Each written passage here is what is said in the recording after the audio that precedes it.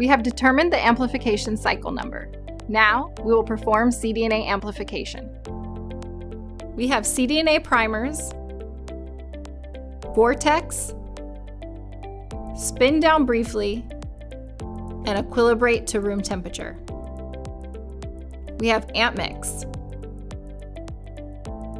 vortex, spin down briefly, and place on ice. Finally, we have our sample in an 8-tube strip on ice. Now, we will prepare our cDNA amplification mix on ice. Add the reagents in the order listed in the user guide. We add amp mix, then cDNA primers, vortex, and spin down briefly. Add 65 microliters cDNA amplification mix to the remaining approximately 35 microliter sample in the 8-tube strip. Pipette mix 15 times with the pipette set to 90 microliters. Spin down briefly.